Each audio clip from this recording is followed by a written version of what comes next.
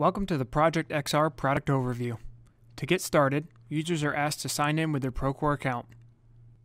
With our Procore integration, users can select which company and which project they'd like to use with ProjectxR.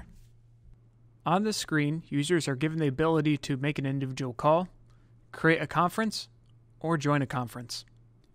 These conferences can include anyone attached to the selected project in Procore. By default, holoconferences are recorded for later reference. By using the Microsoft HoloLens with ProjectxR, web users are able to see remotely through the HoloLens wearer's eyes.